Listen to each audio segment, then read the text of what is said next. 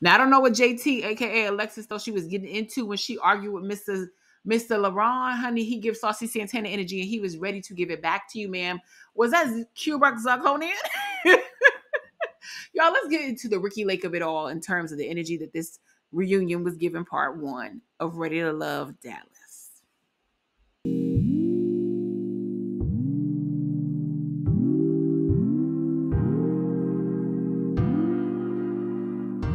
Hey y'all, it's your girl Tammy, and I know I'm a little bit late, honey, but you know I was never gonna let y'all slip or let this slip. Question Crew, we are back for the season part one finale of Ready to Love. As we can see, obviously they still have decided that they're gonna get all their furniture from the room store. Why I look like Will 1.0, aka Big Willie, aka Willie that might be a scammer. Stage the stage. I don't know what's going on with the furniture. It's giving. I just went to the Goodwill along with some old bar signs that probably could have been at the back of an alley somewhere. I just really need them to work on stage setting. It doesn't make any sense at this point on. It's just at this point it's getting disrespectful. But at the end of the day, honey, the day got to answer. Let's get into these outfits. Now, you know I'm going to always do me and always be me. Of course, we get this full scan around the room where everybody got on. So let's get into the outfits, honey, because it was cute, but it was also very questionable. You know, let's start at the top, honey. Maya, I do not know what happened, dear. Maya has dressed so cute the entire season. And y'all know y'all have stuck with me the entire way. And I have given every lady their props on this show for the most part that has dressed consistently. Dallas Fort Worth has really shown out and reset the clock on messy outfits going henceforth. But the reunion, the ladies really kind of let me down. I wasn't as energized about what they had on. You know, Maya's always pretty, hair was great, makeup was great, but this dress simply was not it. And I feel like a lot of times what ends up happening with clothes, especially for the reunion type situation, is people think about how the dress looks when they're standing up, but not when they're sitting down. And because so much of the film, of the filming of the show and the reunion is them sitting down in chairs, whether they be on the couch or whether they be on stools, I think it's so important that whenever you think about what you're going to wear, how it's going to look when you're sitting on the couch in front of the camera. So you want to make sure that your thighs, your legs and stuff is looking good and that your slit ain't too high. And then you want to make sure that when you're sitting up that you're also presenting really well. So I just really hated this cut on her. It looked uncomfortable. I feel like it didn't highlight the best parts of her body and I just wasn't feeling it. Jonathan, Mr. Pink, he looked great. It looked fantastic. It gave, you know, I went to the mall and got a suit, but it was a nice suit and it looked good on him and it complimented him very well. Dominic, another one, also knocked it out the park. I thought he looked very nice. They both looked like they're going to a formal event. It was very clear that they understood their sizing and what a jacket should look like as a grown man with a bow tie. So I appreciated that. Next up, I forgot old girl name. I think her name is Tiffany, whatever. I didn't care for the dress. Much like the very first episode, I was unimpressed. And I hated that this was the color I think she got eliminated in. So I don't really know what was going on with that blue, but it was boring. I feel like the wig was boring. I feel like, look, if y'all gonna eliminate me on the first round, I'm gonna make sure when I show back up, y'all gonna remember why y'all missed me. Will 1.0 looked like a jackass. He looked like a reject from a shaft, like a Shaft movie. I don't know what was going on. Who is dressing this? I don't understand. The medallion with the turtleneck at the top. It just looked weird. He already looks weird to me anyway, but it already looked weird what he had on. I did not understand it. And why is he still wearing that chain? Laylen, who is beautiful and was smart enough to eliminate herself early on. I was just disappointed with Laylen's outfit. What y'all feeling about it? I don't like the origami arms. Again, I feel like because she's sitting seated, while this may have looked good standing up, when sitting down, I just wasn't feeling the outfit. It just wasn't giving what it was supposed to give. And I also didn't feel like I loved her hair that much. I'm glad it was pulled back because the dress is doing so much that you don't want to make such a big fuss about the hair, but it was kind of boring to me. Next up on the couch, we got Mika, who I think maybe did okay with the dress. It was different for her, but honestly, I didn't think it did much. I felt like the dress was really, you know, panned down from a more vibrant color that I think would have looked great on camera. I don't know if they were trying to let them set the mood or what they were going to do. I hated the blonde wig. It looked bad. It was frizzy. Again, these people are taping for multiple hours in a day. So I'm just thinking like, hey, are y'all thinking about hairspray, touch-ups, all that kind of stuff? I feel like it just didn't compliment her. And she's such a beautiful girl. And I feel like, you know, didn't have to keep the black hair, but maybe just something different. Honey, maybe we should have gone to Rashina for the hairstyle. Next up is Justin. I thought he looked okay. I think he complimented himself with the shirt he had on and his frame. The suit looked good. The cornrows were neat and nice, so I appreciated that as well. Just to show through, it was pretty nice. Loved what Coach Shea had on. The dress complimented her body. It looked really good. It looked grown. I adored this. And I just hated that her hair was the same that had been on the show. Was anybody else annoyed by that? It just felt like she left that show that day and then came back the next day to do this.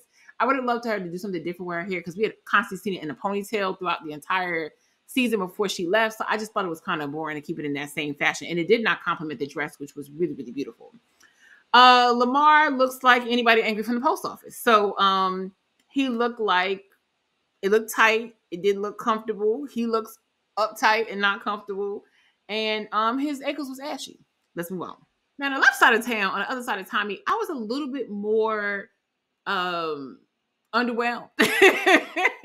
Y'all thought I was going to say impressed, but y'all wasn't even impressed. Let's get to it. Let's do the top again. I feel like I really loved Vanessa's look. I thought the hair complimented the earrings, the dress complimented her skin. Vanessa really understands her body, and I think it shows in a lot of the things that she tended to wear on the show. Quite a few of the women at least did initially, but I feel like they just fumbled the bag on this one when it came to the outfits. But I do love the diversity in look. And at least the gowns felt appropriate for the event. I will say, like in the past, we didn't have a lot of feathers this season. We didn't have a lot of ridiculous high slits that made no sense. It was nice to see them kind of understand the moment to a certain degree. Chad looks like he, came from the thrift store bin. Who is dressing this man? It's got to be him. I pray it is, because it can't be a stylist or any help. And it's further deduces why it was important that Vanessa chose herself. This was going to be your reality. I believe he had on a polo shirt, but it could have also been a dress shirt. I can't really tell because of the collar. I believe that was a vest that might have belonged to a suit from a doorman's outfit. I don't know what we were doing right here. I know y'all saw that Luther Vandross blazer from the 80s that he had over it with a pair of white pants. It's clear that Chaz does not care. So why should we? April looked fantastic, honey. I was just so happy she got rid of that honey blonde and that brown wig. That brown pack of hair. Look, I'm here for a good set of pack of some hair store hair, but it was very evident. And I was also happy that somebody showed her what a closure looks like, because she did not know that during the season. The dress complimented her skin, and the color was beautiful on her. The length complimented her. She looked really beautiful. Black is really a great color on her hair. So I was just happy to see that.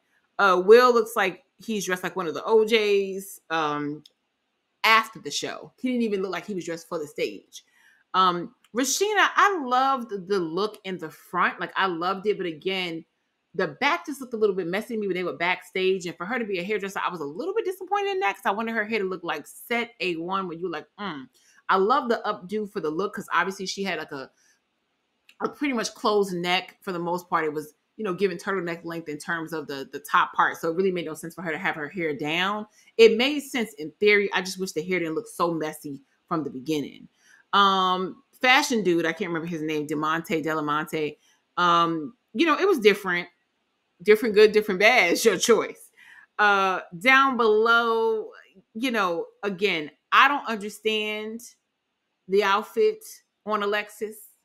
Alexis doesn't understand the outfit on Alexis. It was very much giving Barbie's cousin Skipper, the Black edition, and I did not understand it at all. It gave Junior Prom. I feel like she constantly diminishes her style to something very young, and I don't mean, she's in her early 30s, but she dresses like a teen to me, and I do not understand that to be taken seriously. And obviously, we'll talk about that a little bit more. LaRon looked like somebody's sweaty preacher. He definitely looked like somebody that had been backslided at 54th Baptist. It's like he didn't even care. He literally left the house like, this is going to work. And it did not. And then, we moved on to Krishan Jr. Krishan Sr., aka Patrice. I liked Patrice's dress, actually. I just didn't love the extra added pieces. Like, I really didn't love the tattoo. I get the henna part. I just think it I think it worked against her in this capacity because I feel like with the henna, because she already has a tattoo sleeve and a tattoo um, on her right side or her left side, I guess she has her arm kind of lengthy with tattoos. I feel like the henna kind of it didn't clash with the dress because it was red on red, but it did too much. And then she already has like the design of her hair. Patrice is definitely a unique individual, but I think sometimes too much of the tattoos, too much of the henna, too much of the extra takes away from the beauty of a dress. And honestly, when your dress is really well made and really well done, you have to have just like some really cute accessories and decent makeup, and it sets itself off. I feel like the more you do to the look, the more you add on, it takes away from it and it distracts from what the beauty is, which the dress was actually really well made. And last but not least, we have Alonzo and what appears to be an H&M Zara sales rack situation that obviously does not fit. Now, if I had to give it to my worst dressed man, I'm going to go back with Will again. I wasn't feeling it. It gave, I'm trying too hard in the 70s. It gave trying too hard to be 80s drug dealer.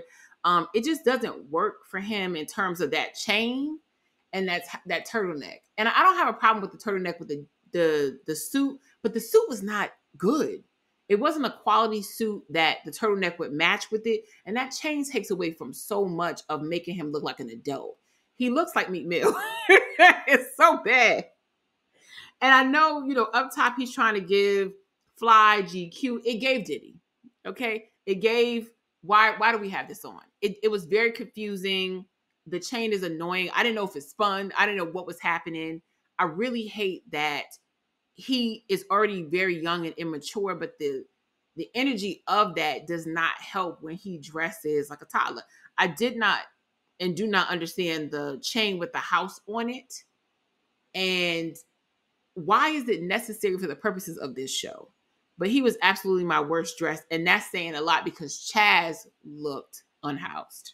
Now, my worst dressed woman was Alexis. And again, it's always the same thing for me with her when it comes to her wardrobe. It just makes her look like a kid.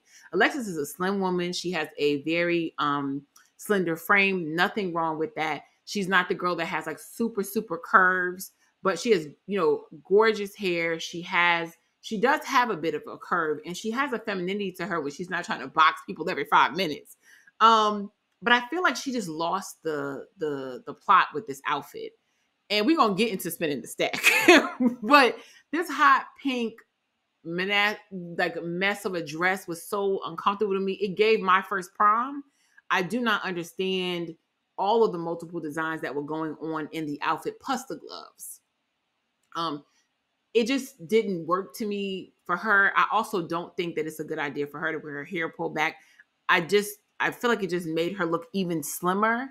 And with the dress being kind of streamlined, I feel like that's when your hair should be a bit bigger. I feel like if you're having a large dress, like if you're going to have a gown that's going to have like a big bottom at its base, then that's when I feel like you really should pull your hair back. You refine that look a little bit more because the dress stands out so widely. But when you're slim and you're also wearing a dress that's going to like give you a little bit more of a silhouette, but it's going to be very slimming. She had a high slit on it.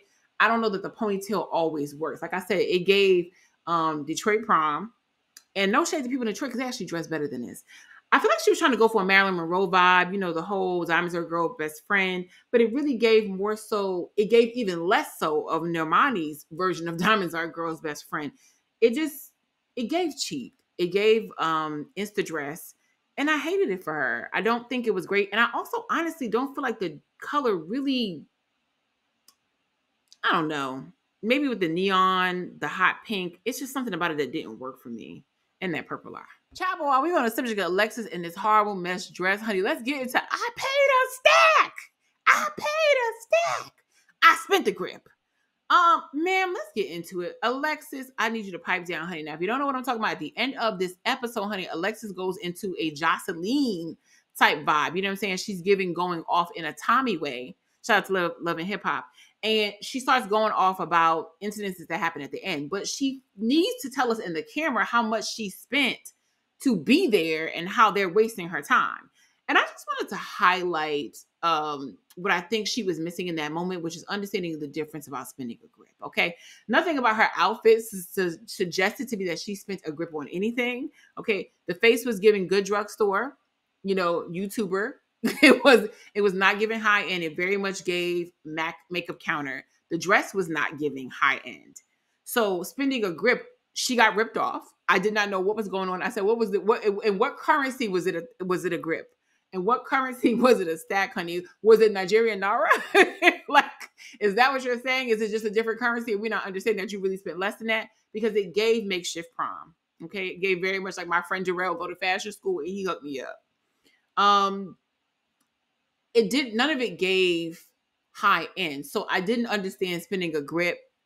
The hair gave my sister Keisha is in hair school, or local hair beauty supply and the lady that braided down the street. It did not give super high end. Like I said, her hair didn't look crazy to me, but spending a grip, we have to be honest. Like, I think sometimes people on TV, they forget that we have TV. I don't know how y'all felt about it. Y'all let me know in the comments, but I definitely felt like there was a clarity about spending the grip. When I'm giving a showcase of this, I'm talking about, we see this on a regular basis, honey. Reunions aren't new to us. So when you're talking about spinning the grip, I need you to be looking like a Portia, like a Marlo, like a Kenya, like a Monique. I need you to be looking like the fabulous women on all the other Real Housewives shows, or even just serving us a look that looked a little bit more regal and high end. That did not give that. And that's spinning a grip. That's when we know you spent a couple $1,000s, which you do not have to do, by the way. This is a reunion. You're on here for Ready to Love. You didn't even meet no damn body. She could have showed up with the same outfit that Will had on, and it wouldn't have made a difference. But I feel like such the yelling in the camera, it gave slight mismanagement of stuff. But I feel like we know what spinning the grip looked like, and that pink monstrosity wasn't it. Let's move on to the fashion and get into this episode, y'all. So despite all of the Shein mixing with the AliExpress vibes, along with David's Bridal, it feels like this season and this episode was specifically meant to give us Jerry Springer Live. When I tell you that the ratchetness started and it never stopped for the entire hour, I do not know what Owen was thinking. At this point, I think they have actually given up on the love aspect. They knew they had nothing to serve us. They knew they couldn't BS us for the rest of the season. So let's get into all of the mess that took place. Honey, they did a quick flashback of where they were back to what it was going to be, which was a whole bunch of nonsense. Child, so let's get into Krishan Sr., a.k.a. Patrice, and Alonzo, a.k.a. Steve Urkel. Can I call you Rose? Apparently not, but we can't call Alonzo a liar. So Tommy immediately gets into the get down and tries to find out. Let's get to our first couple. He shows a little love story that happened between Patrice and all the little connections she had and tried to force into the situation to try to make it to the end with her son. I have told y'all from the beginning that this was very much giving mother-son complexes. It was definitely giving a weird vibe to me in terms of how Alonzo interacted with her from the beginning. I felt like she was a very nurturing spirit, but she also was a pick-me throughout the entire season, which is how she didn't see the other things with him. I thought at some point he was showing a level of maturity, but he did always have a goofy-like energy about him, and I do mean goofy as in Disney, that never really sat well with me. It was too Willy Wonka for me, and I always felt like he was going to end up being a jackass, and I was served right. So Patrice begins to tell us about how, right after the situation, Alonzo gave her a key to his place, honey. He said, you can come on in. And 3 days later, she showed up to his house using said key to find him with somebody else. Okay. Alonzo then gets into trying to explain himself. And Patrice says, she wants to be able to get a chance to talk. So he goes into this rant about how she's overthinking it. And the person was just a friend. And, this young lady was somebody that he knew from his past, that she's just a friend, and his Jeep broke down. Okay. Who, raise your hand if you thought Alonzo didn't have a car? Because I didn't. And he says that, the friend helped him out and he went to go get groceries, and that's the whole situation. That's why he's at his house. He gives this long song and dance, honey. Nobody in the group is believing it, let alone us at home.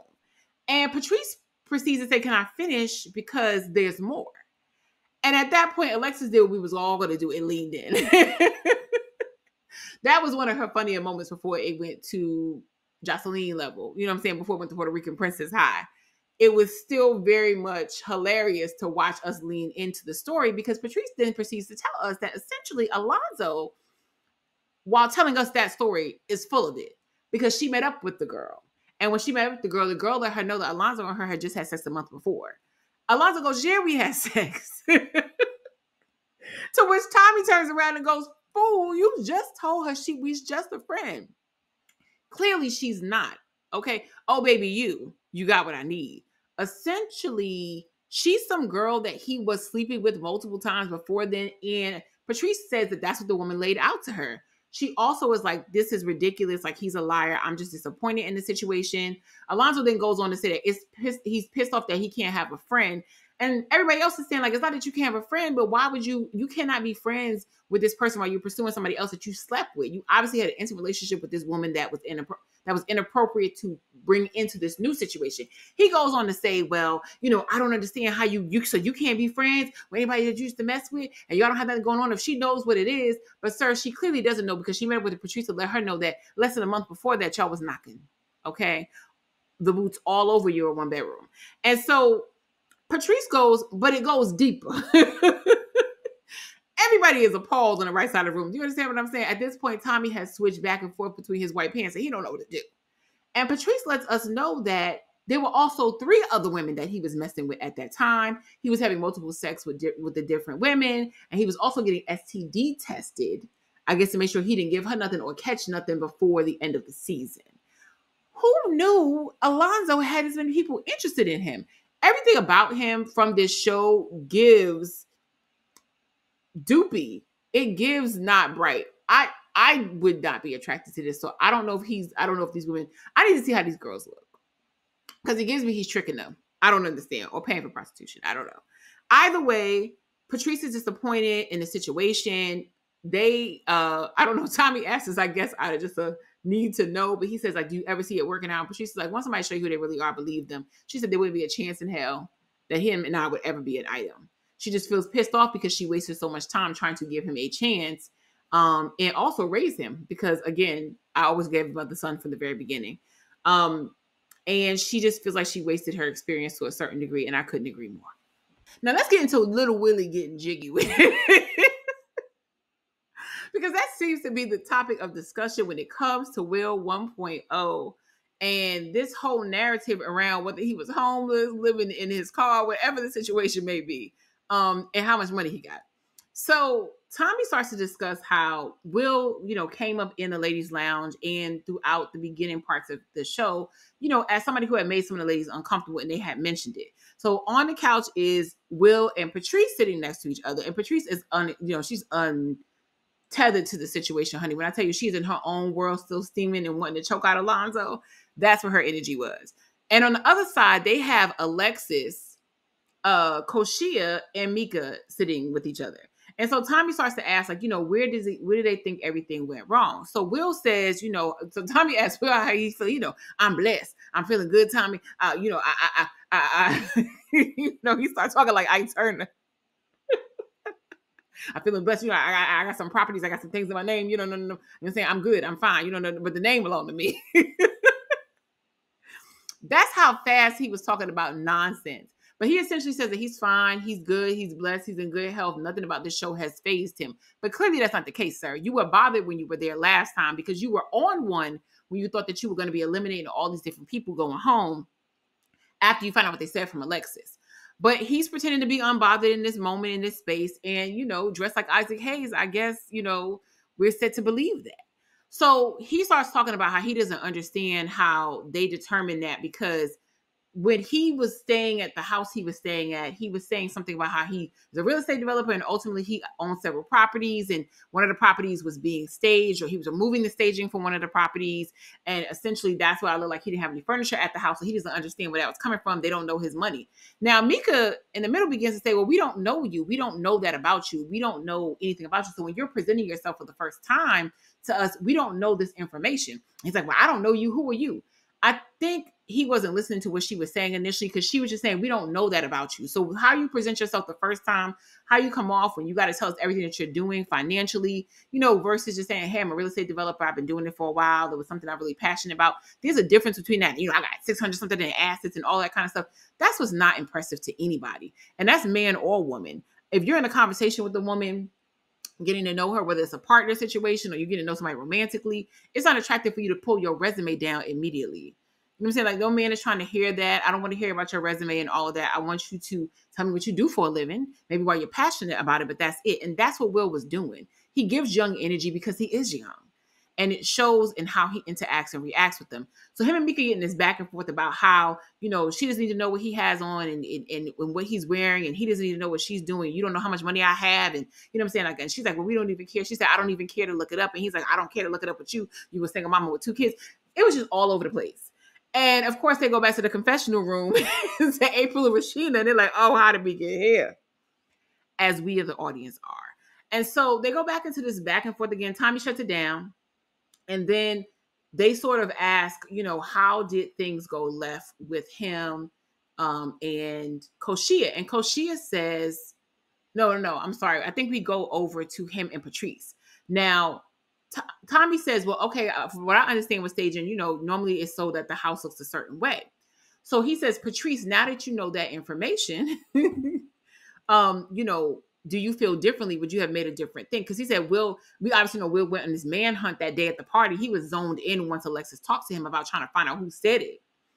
And Patrice goes, well, no, I feel like I said the right thing at the time when I talked to him. He made it seem as if he had taken everything out the home. And like, she was like, so where's he going to be sleeping? Is he going to be sleeping on the countertop? Is he going to be sleeping on the floor? Because if you don't have any furniture in the house, then you saying you staying at the house, are you sleeping in a sleeping bag? Like, talk to me.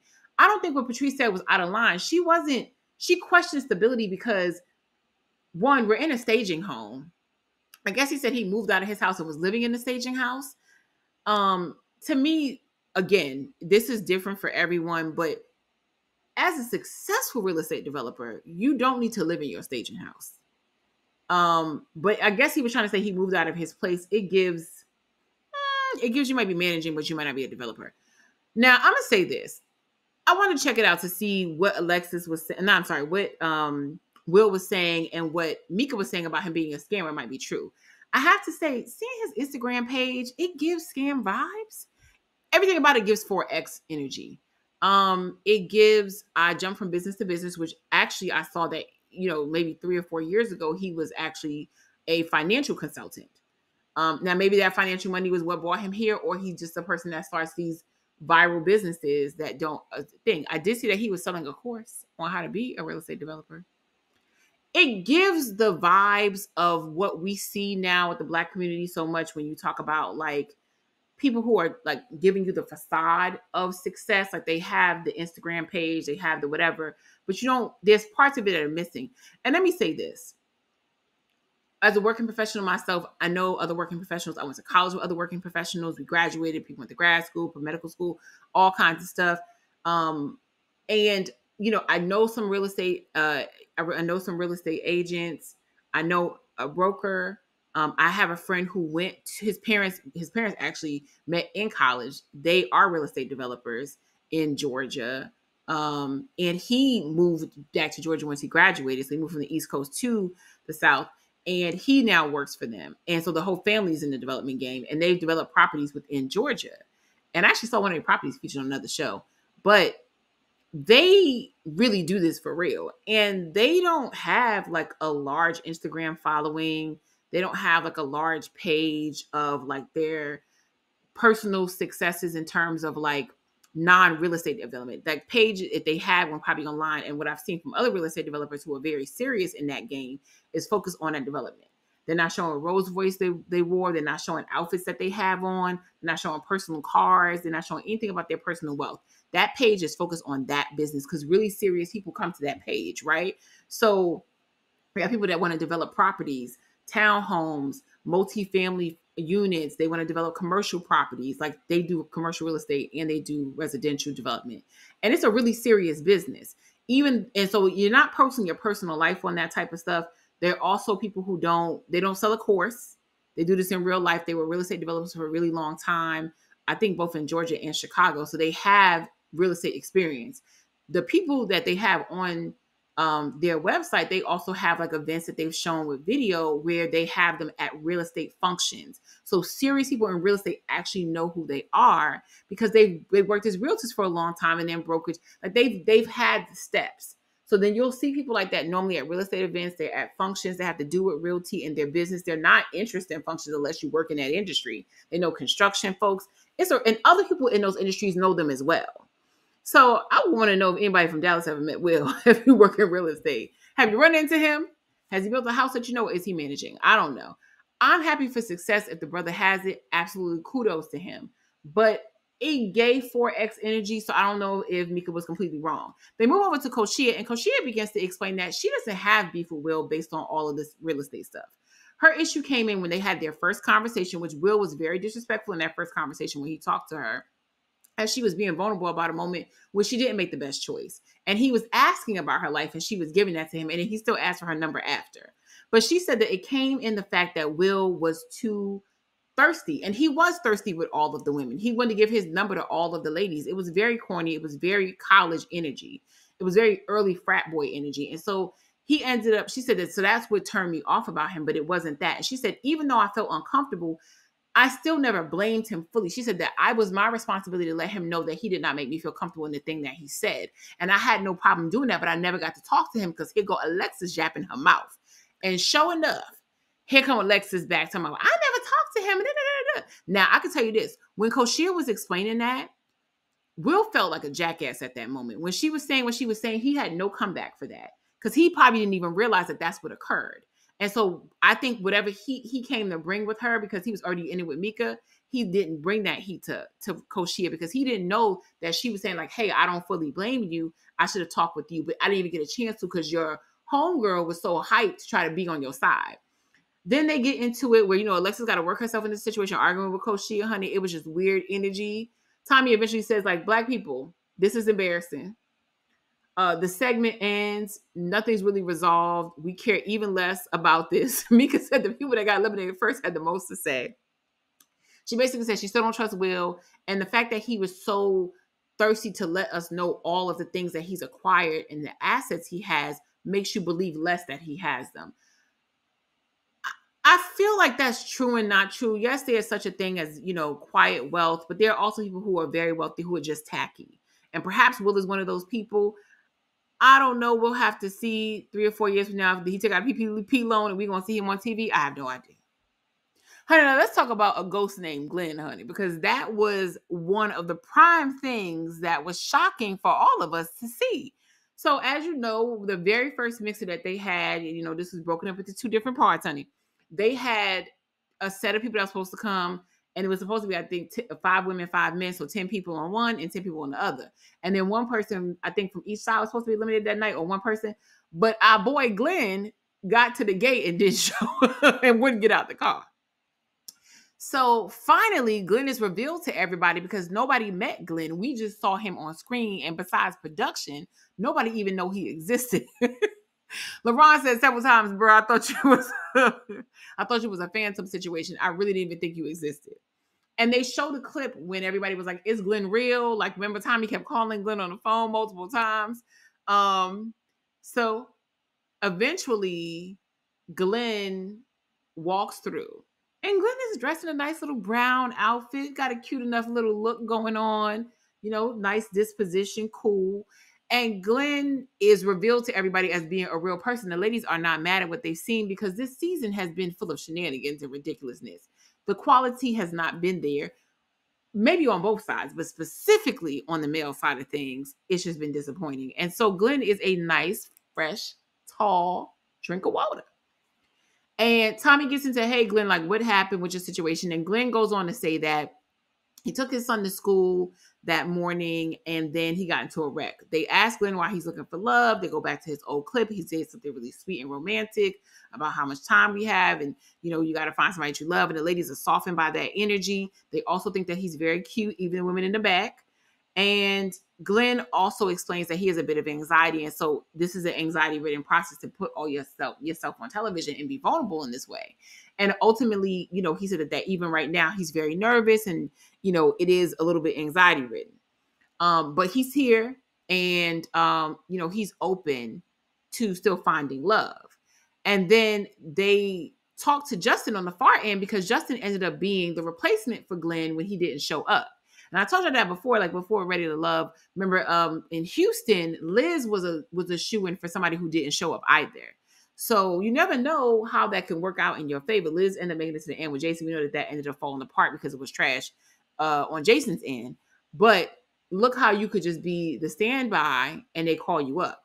So Justin talks about how, he was nervous. He understands what Glenn was going through because he was also nervous in the process and he felt like he was kind of late, but he appreciated the warmth that he got from everybody and that, everybody ended up being really cool, all the men, all the women. And ultimately he found somebody else. And I love how they went to the background to Rashina and April, who were giving the best commentary of the whole night. And Rashina was like, that's because baby found love. I love Rashina. I really hope from this process, she gives me a lot of positive energy. She gives me Dakia from DC. And I really, really hope she finds love because she gives me girl's girl. And the fact that she's rooting for Justin and Mika and wasn't a hater when it was clear that they had a connection is why I think she's going to be successful in finding her person. So I'm really rooting for Rashina, y'all. Y'all let me know what y'all think about Glenn. I mean, Glenn was, he's cute and Tommy feels like he should still have a chance. So he lets him know that they're going to let him do a little speed dating during the reunion with all of the ladies who did not find love, which is pretty much everybody. And let them know how it all works out. And maybe he will leave with somebody or at least a phone number, honey. At best, maybe he'll meet somebody he won't go ghost on. Okay, y'all. So before we get into Laylen, who I think was mostly a class act, I want to talk a little bit about what wasn't a class act. Did y'all notice how during the segment when Glenn is talking about the fact that he got into a wreck, Alexis is in the background when they go into the back and she's yelling out how she doesn't believe him and how school was summertime. So how could he be taking his son to school? And everybody is looking at her like, girl, shut the hell up. And then, ultimately when Glenn goes back to start his dating rounds, he starts off with Alexis and she tells him like, well, I don't believe your story about you taking your son and getting in a car wreck. So you're going to give me something better than that. And Glenn moves away from her in the smoothest way possible. He's like, oh, your drink look a little bit empty. Let me go fill that up for you. And he goes, oh, y'all got Pringles? When I tell you that man could not get away fast enough. It's like the immaturity keeps showing up for her. No matter how she tried to feel so sophisticated during the season, there's obviously pieces of her that the maturity is just not there. And much like Will, it shows up. They a perfect match. So I don't even know why they're not dating. Because they bring the perfect level of jackassery to the situation. So I'm not really sure why her and Will are not an item. But Glenn is clearly not interested and he moves on and starts speaking to April. So she got a little bit more common sense. So fast forward in the front, and when we come back for commercial, they are on to our girl Laylen. Now, Laylen left the situation because she had a family situation going on at home that was a lot more serious and she had to leave. I think it was involving her dad. I'm glad to know that he's okay. It sounds like that's the case because they're showing the segment and she said that it's kind of emotional for her to watch.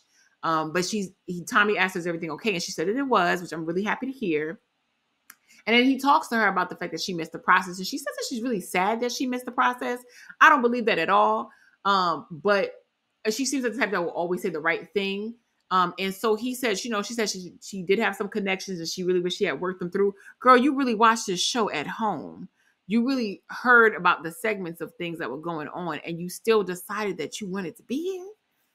And I realized at this point, they don't watch the show at home just yet. The reunion happens before this even airs. So, poor soul Laylen did not realize that she missed nothing, okay? You exited at the right time, okay? It was the Lord pulling you out of the situation so you could have some common sense. And I know that she had some common sense because then Tommy says, well, since you weren't a part of the entire process and, one of your strongest connections with Chaz, Chaz tries to chime in on some, she was my strongest connection and, she was my first connection and this and that. And so Tommy says, well, is there a chance? And she goes, I'm dating. The way in which that lady tap danced backwards to make sure that she could not be linked to any man in this show or probably to this show was a feat to see. She's like, oh, I feel like my person is out there, but it's not in this room. Can we also talk about the fact, though, that despite, I think Laylen is beautiful. Being of a certain age and not being married or not having a partner doesn't mean there's anything wrong with you. But it's just me to do Laylen give a little Brandy Webb vibes. Some give a little Lynn Whitfield from Thin Line Between Love and Hate for me. I don't know. It's like Something about it feels like I'm very much classy, but I also have a little bit of crazy bitch. Y'all let me know what y'all think in the comments. It's just us having fun, but honestly, it's a little something that made me look like we are getting a full version of a grown woman, granted, but there's that slice of her that might be like, if you cross me, basically don't tell her I love you. Otherwise, if you don't really mean it. Child, so we get back to Alonzo. Once again, they have brought Steve Urkel out here trying to become Steve Urkel, trying to over-explain this situation about how he didn't disrespect Coach Shia, honey. So we get into this conversation about how it was inappropriate as hell as it was for Alonzo to talk to Coach Shia about sexual stuff very early on. They showed a segment, obviously, when him and Coach Shia were having a conversation, and she walked out because he asked her about does she like choking versus spanking, and it was on the phone, and she automatically hung up from that. But when they met up to talk about it, he tried to gaslight her into saying that that wasn't a sexual innuendo, and ultimately he was just trying to ask that question. So of course he get back to the segment, and nobody, and I mean nobody, believed that. And nobody believed the situation about, him saying it wasn't a sexual connotation. And Tommy is like, what in the world? Where would that ever come from? He goes, well, here's how it works. You could be kissing somebody and choking them. And Tommy's like, I've been married for X amount of years, 30, 45, 50 years at this point. I ain't never choked my wife and kissed her at the same time. And so he's like, well, some people do. It depends on the situation in the world. Alonzo, stop playing in our face. We know you don't already gaslit Patrice beyond belief. And again, it was uncomfortable. Coach Shia walked out of that experience because he tried to play her in front of the cameras on screen, and then he tried to play on her top hair, as well as everybody else's, about the difference between choking and spanking and whether or not that was an appropriate way to speak to her. It just was crazy to me how he kept acting like a jackass and they kept entertaining it. Ultimately nothing was solved in this segment. Coach Shia goes on to say that, she wasn't interested in him and that's the thing that was never going to be approached. So she says that, it's none of your business. I wasn't attracted to you in that way. This was very, very early on. She said that there were two other men. She mentions both LeBron and Chaz, who she was consistently talking to and having those types of conversations. They were her two connections, and they knew about that because they had gotten to that level where they were having those types of conversations, probably just in jest or whatever. And she was comfortable talking with them because she was into them and she was not into him. She further lets us know that them locks, it was never going to be a thing for her. Patrice doesn't chime in the way she did with Leylin about, you want to get with him because he gets with everybody. She was still a little upset, I think, a little residue from this situation. And we move on to the next segment, honey. So in the next segment, Tommy decides that he liked the way that they were playing the game, that they had been playing the entire time, that they have been, both times they had both played a set of games in terms of getting to know people. And he loved the game throughout the season. He thought it was really fun. And obviously the whole setup this season of them, interchanging and having these different moments, he felt like, let's play a little game right now. This was a bad idea. So Tommy begins the segment to ask, who said it? That's the name of the game. Who said this line based on the season? Everybody gets a chance to guess except for Glenn, honey, that left in the back of the room. And they check on Glenn, and Glenn has still been making his rotation with the ladies. So I guess we'll see at the end of next episode who he has chosen, if he connected with anybody, honey, or if Glenn got a wife at home. And so they start asking questions. They get into a question that Chaz might have asked. They get into something and they find out that Rashina has asked it. And they get into another segment and they find out somebody else asked the question. Well, there comes up the topic of the snake situation. And remember that LaRon had said that they were a whole bunch of snakes and it was this old covert operation to get Coach Shia out the house, and systematically people like Will 1.0 and Will 2.0 and Alexis had kind of teamed up to be able to eliminate people from the house, and they had a whole plan ready. And so somebody mentions how they think somebody is a snake in the house. And so it's about LaRon, and LaRon says that he automatically thinks that it was Alexis because he had, beef with her and the whole snake thing came from there. But Alexis goes, I'm me? Why would it be me? She says, well, it's not me, but so he moves on to the next person. Said, well, if it's not you, then I think it's Dom. Turns out it was, it was Will. 2.0, not Isaac Hayes Jr. So Alexa goes, well, wait a minute. What are you saying it was me? Why would you say it was me? I don't understand that. That would mean that I was saying that you were a snake. And I do think that you're the biggest snake in this house. And so everybody goes like, oh, I can't believe she just said that. And it turns into a whole other thing where it gets a little out of hand. Also, I don't even know how we went from sugar to shit this quick. When I tell you the escalation of this last part of the episode was crazy.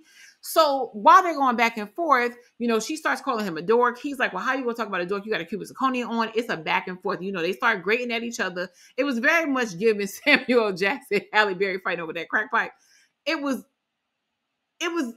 really was just a wild situation. Mind you, everybody else is just starting to get uncomfortable. Production is like, hey, we got to bring it back. Tommy has lost complete control of the show at this point.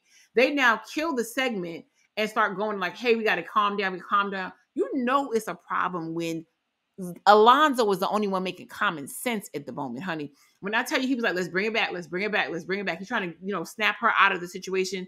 Alexis is getting increasingly upset. Production comes out to sort of stand in between them, although they're not really leaning towards each other.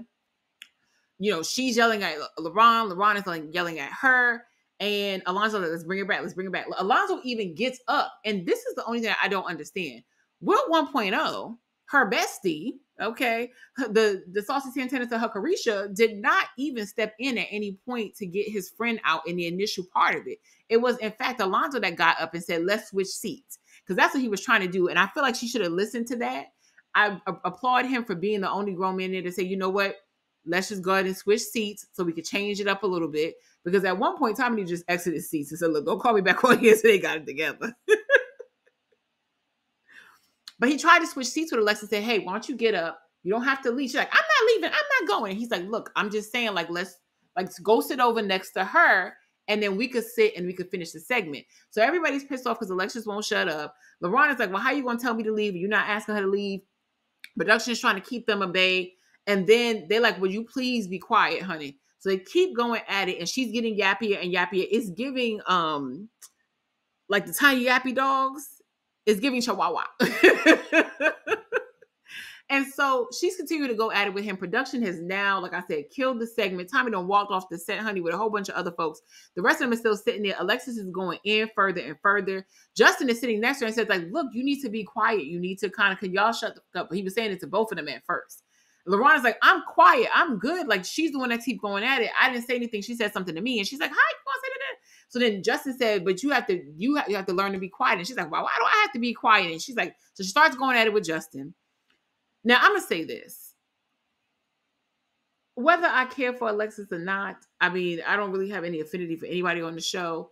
I do feel like the conversation that started to happen with Justin was a bit uncomfortable to me, and it wasn't all Alexis's fault.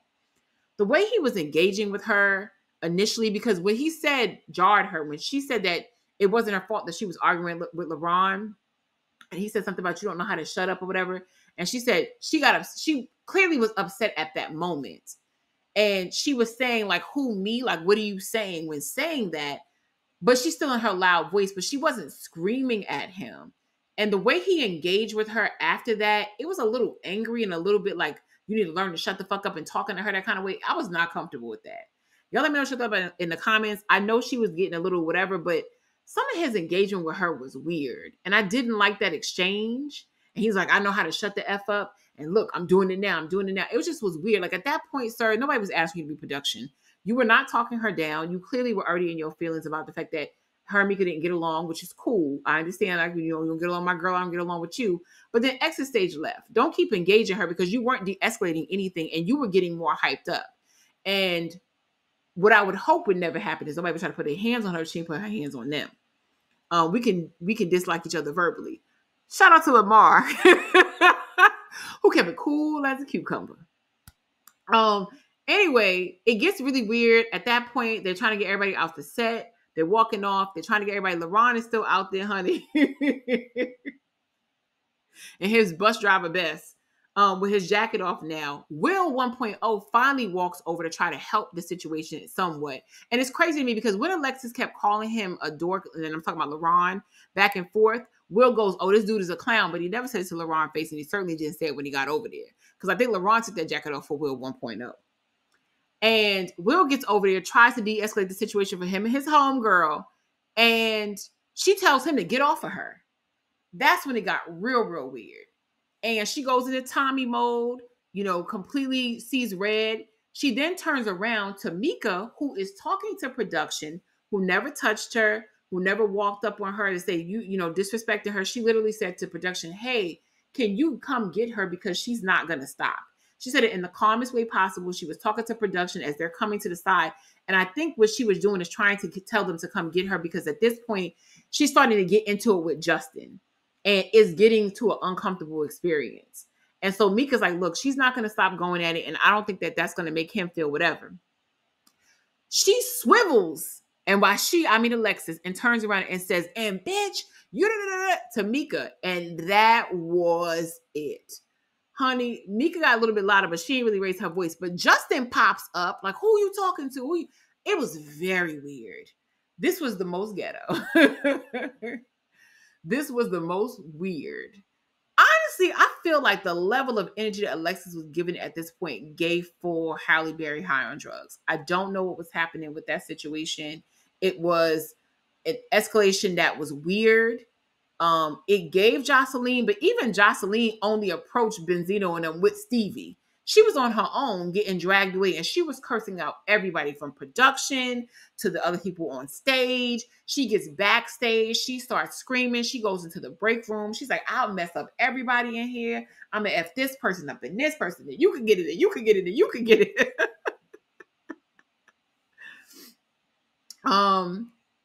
And she gets into the room, the green room. She's talking about how she spent the stack on her dress and how she got this and that. And she spent the stack on coming here and spent money coming here and spent the grip and they're not going to let her do whatever. It was the least classiest thing that she did outside of not closing her legs on stage earlier in the segment. We could see her entire beige shapewear. And she ends up going off. Will tries to pipe her down and says, well, can you at least go do the confessional? I'm not doing anything. I'm getting the hell out of here. You're not going to keep going. Now, I'm going to say this. In defense of Alexis again, I will say that when everybody was sort of surrounding her, but it was mostly production, by the way. It wasn't really the rest of the group. They had already walked off stage out of embarrassment and just pure misunderstanding. It was hilarious to see Rashina and Laylen walk back with each other as they were leaving, talking about she had just shut up. I had not heard Laylen talk about that the entire season. She's like, oh, she had just shut up. We could finish the segment. Honey, y'all done made Lynn Whitfield come out and say it was ridiculous. Alexis storms off in that prom dress, honey. Will kind of walks behind her. She says she's not coming back. This is ridiculous. They could kiss her and walks on out. And that is the end of the episode. We got a part 2 coming up with some new information, including what's going on with Mika and Justin, as well as probably addressing the Maya and LaRon situation. Y'all let me know what y'all think of this episode. Let me know what y'all thought of this season. Did you like it? Was this ready to love? Was this just ready to fight? It gave WWE more to me than it gave Love is Blind. But let me know that in the comments, and I'll see y'all in the next one. Bye.